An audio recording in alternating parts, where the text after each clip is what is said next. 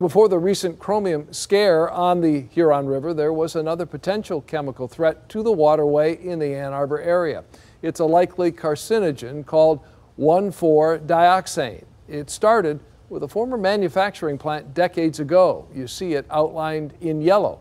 The chemical is moving in a 4-mile-long groundwater plume seen in purple, a huge concern for residential wells seen in blue on the map. As 7 Action News reporter Kimberly Craig shows us tonight, some people are eager to see the EPA take over and force the company into more aggressive and transparent remediation efforts before it reaches the Huron River. This company used 850,000 pounds of it for 20 years, pure.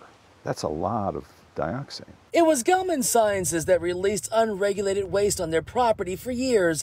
The chemical 1,4-dioxane, a likely human carcinogen, and there's a massive plume of it in Scioto Township. It's already spread to the west side of Ann Arbor, and it's headed toward the Huron River. The one we have the most recent data for is in May, and it's within 1,000 feet of the river here. For years now, Roger Rail and other concerned citizens have been collecting data on the Gelman plume on their website, Scioto Residents for Safe Water. Dioxane is one of those forever chemicals that doesn't like to be broken down. We were told, don't drink the water, don't bathe in the water, don't use the water for anything, even if you water your lawn and your pets walk through it, you know, the water is contaminated. Just to have safe water, Marianne Martin and scores of other Scioto Township residents had to be hooked up to water from the city of Ann Arbor. The plume is about 4 miles long and about a mile wide, and it's traveling about a foot a day.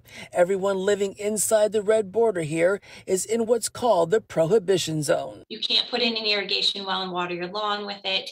You can't put in a well for drinking. Thankfully, there are city services there, so they do have City of Ann Arbor municipal water to drink. The Washtenaw County Health Department and the Michigan Department of Environment, Great Lakes and Energy, or EGLE, continue to sample drinking water wells around the plume boundaries. We are monitoring and continue to monitor to make sure that levels don't increase to harmful concentrations. Gelman is now owned by the Danaher Corporation, and the facility in Scioto Township now only exists to treat contaminated water as directed by a court order. But it's going to take forever at the level that they're doing it. What 20 years of state mandated cleanup has done is basically zero.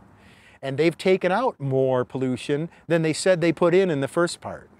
So we have no clue what's really in there. Ann Arbor City Councilman Jeff Hayner and Roger Rail are among those who strongly believe Gelman should be forced to do more as the plume heads to the Huron River. EGLE doesn't have the wherewithal to fight a multi-billion-dollar company in state court. An attorney for the company would only say Gelman is in compliance with all obligations under the applicable consent judgment and amendments. Gelman continues to work closely with EGLE to implement a remedy that is protective of human health and the environment. We're still finding, 4,000 parts per billion of dioxane in new layers that